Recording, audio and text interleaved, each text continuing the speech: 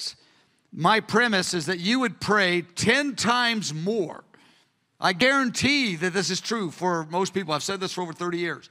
You'll pray 10 times more in the next year if you will schedule prayer time and if you will develop a few prayer lists.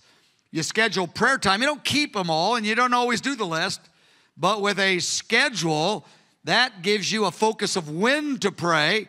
And again, you pray a lot outside of the schedule, but that schedule, it's an appointment that you show up. And when you have a prayer list, it gives you focused on what to pray. And how many times I've sat in the prayer room and I've had a prayer list for, it's going on 40 years now, a prayer list.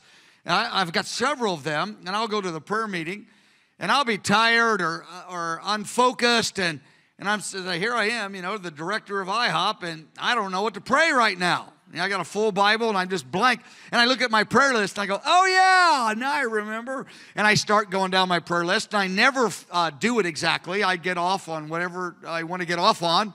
But that prayer list gives me a thing of focus. And again, the goal isn't to finish the prayer list, and the goal is not to stay true to it. The goal is I use it just as a launching pad and a point of focus when I need it, and I need it a lot, and a lot of times I don't need it. And so I'm going to give you one of my favorite and most used prayer lists.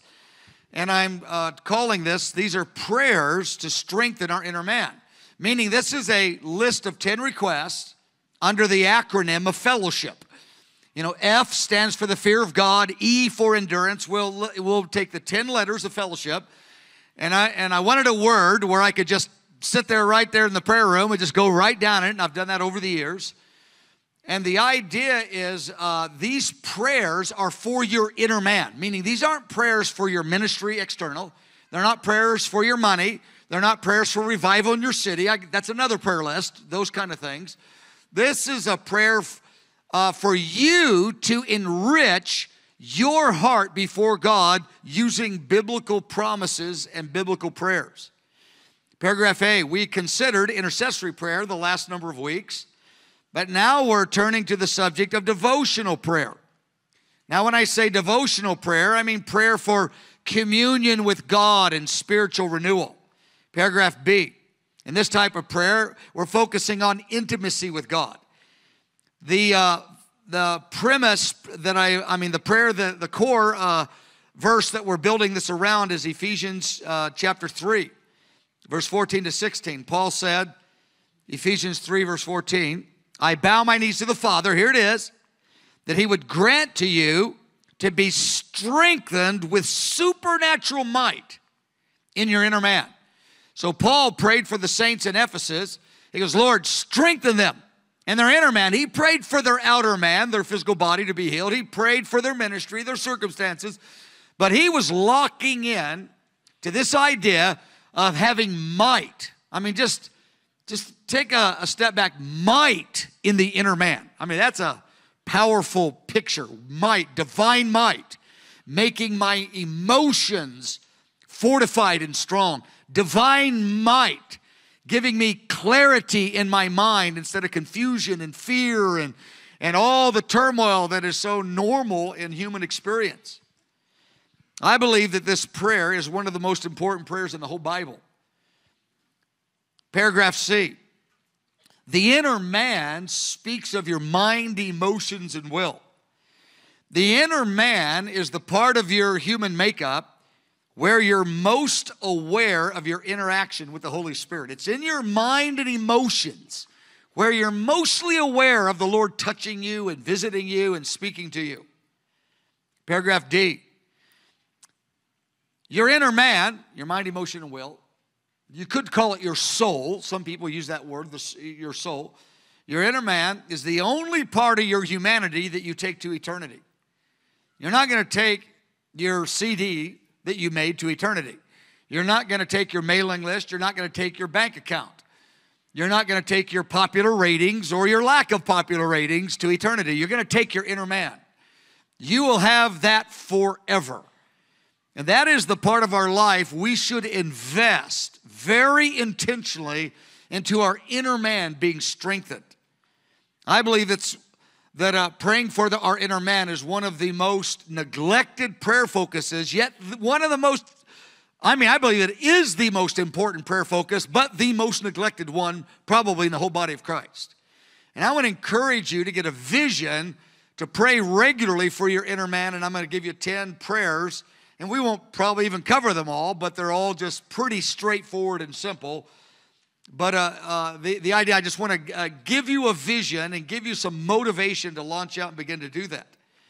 Paragraph 2, under D. Just as our physical strength can increase or decrease, your spiritual strength can increase and decrease. The Holy Spirit's always the same. But I'm talking about your experience of it. There are seasons where spiritually you're experiencing far less. And other seasons, you're spiritually experiencing more. And we can affect how much we're experiencing in our spiritual strength. Now, people will pay attention to their diet to get physical strength. They'll do some exercise. They'll do some things externally.